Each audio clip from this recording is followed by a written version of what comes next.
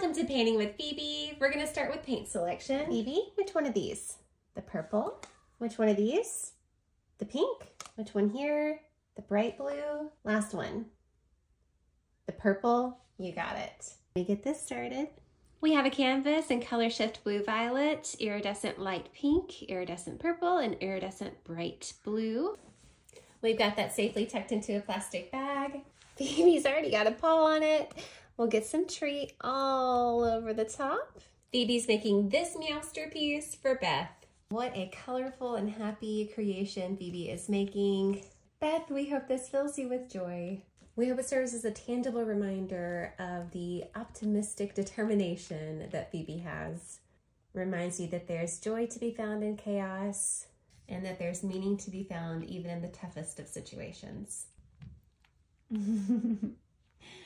Going back to get some from the other side. Gotta make sure you don't miss any. Oh, you did have some. You might even have some on your paw for later. Oh, giving a little flair with her back paw. That's, oh, and still going. Okay, Phoebes. All right.